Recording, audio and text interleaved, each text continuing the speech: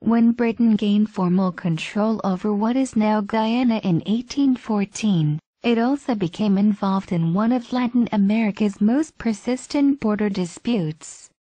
At the London Convention of 1814, the Dutch surrendered the united colony of Demerara and Essequibo and Berbice to the British, a colony which had the Essequibo River as its west border with the Spanish colony of Venezuela. Although Spain still claimed the region, the Spanish did not contest the treaty because they were preoccupied with their own colony's struggles for independence. In 1835, the British government asked German explorer Robert Hermann Schomburgk to map British Guiana and mark its boundaries.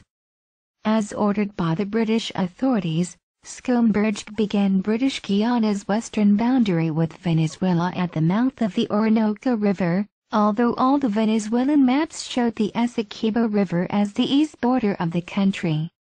A map of the British colony was published in 1840. Venezuela protested, claiming the entire area west of the Essequibo River. Negotiations between Britain and Venezuela over the boundary began, but the two nations could reach no compromise. In 1850 both agreed not to occupy the disputed zone. The discovery of gold in the contested area in the late 1850s reignited the dispute. British settlers moved into the region and the British Guiana Mining Company was formed to mine the deposits. Over the years, Venezuela made repeated protests and proposed arbitration, but the British government was uninterested.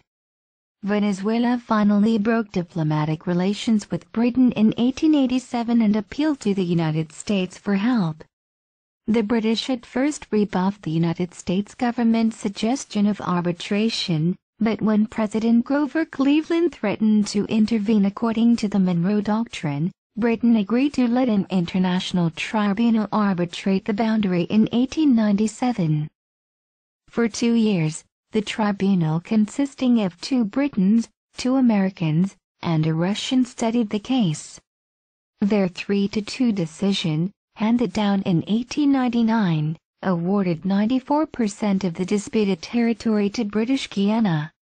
Venezuela received only the mouth of the Orinoco River and a short stretch of the Atlantic coastline just to the east. Although Venezuela was unhappy with the decision, a commission surveyed a new border in accordance with the award, and both sides accepted the boundary in 1905. The issue was considered settled for the next half-century. Relations with Venezuela were not so placid, however. In 1962, Venezuela had announced that it was rejecting the 1899 boundary and would renew its claim to all of Guyana west of the Essequibo River. In 1966, Venezuela seized the Guyanese half of Uncoco Island, in the Cuyuni River, and 2 years later claimed a strip of sea along Guyana's western coast. Another challenge to the newly independent government came at the beginning of January 1969, with the Rupununi Rebellion. In the Rupununi region in southwest Guyana, along the Venezuelan border, white settlers and Amerindians rebelled against the central government.